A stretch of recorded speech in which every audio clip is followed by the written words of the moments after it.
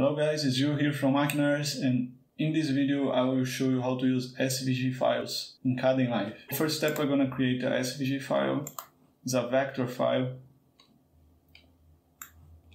By the way, I'm using Inkscape, but you can use whatever you want. I'll create this file and save it. When I bring this to when I bring this to Kdenlive, I have something like this. And when I bring it to Timeline, I have something like this on the project monitor. I will split these two just to see better.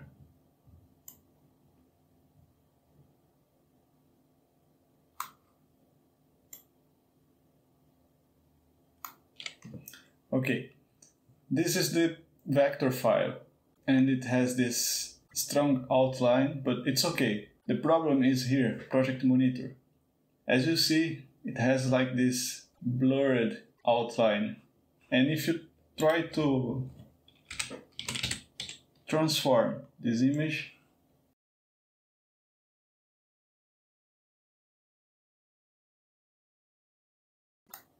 it will become worse.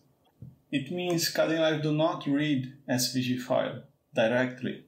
If you bring the SVG to the project bin, it will not read. This image is really small, 128, as you see right here, pixels 128. So it's really small. But if you bring your image through the text editor, add a title clip, and you can bring your image clicking right here. It's still really small, right? But if you just transform a bit, you have more bigger, and 1000 more bigger. And as you see, it keeps the vector. And you can have it wherever size you want because it's a vector, right?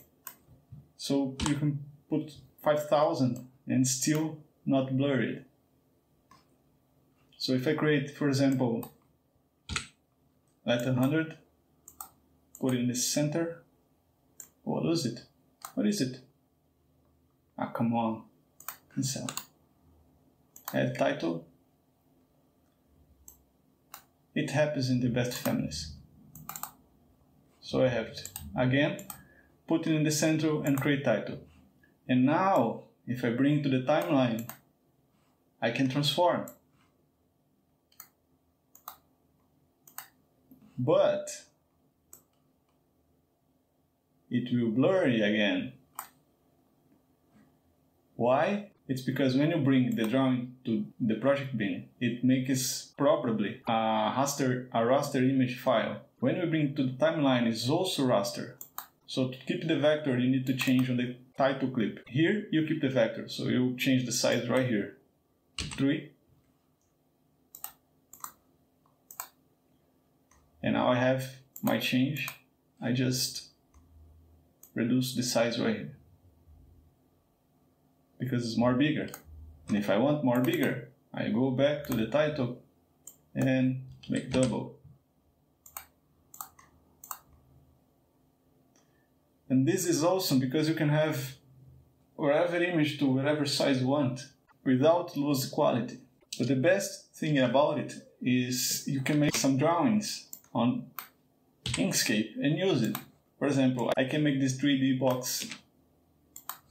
It's like a building. And I can use gradient.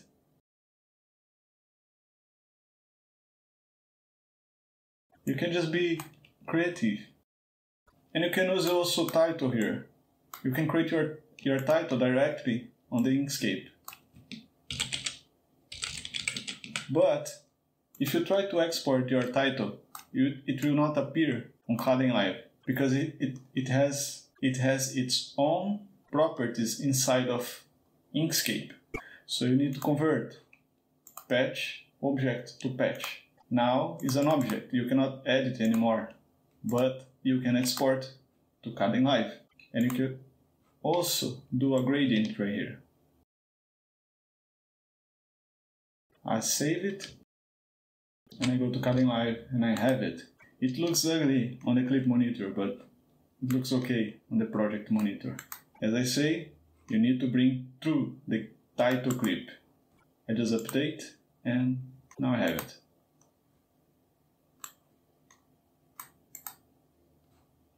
I can change the size.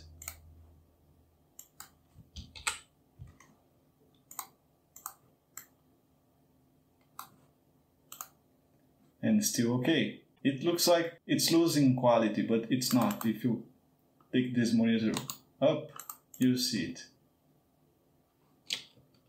And the other good thing is, if you go to Kdenlive on the title clip,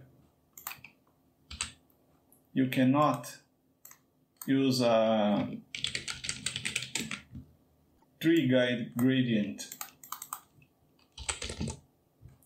As you see on the gradient, you have only 2 spots. I mean, you cannot put a color on the middle. But in Inkscape, you can. There's a sphere. You can have, for example, 3 colors. Or even more, 4 colors. And also a transparent color. And if you save it and bring it to Kdenlive, it's here.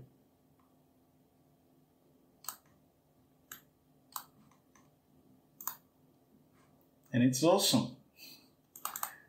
And it keeps transparency very well.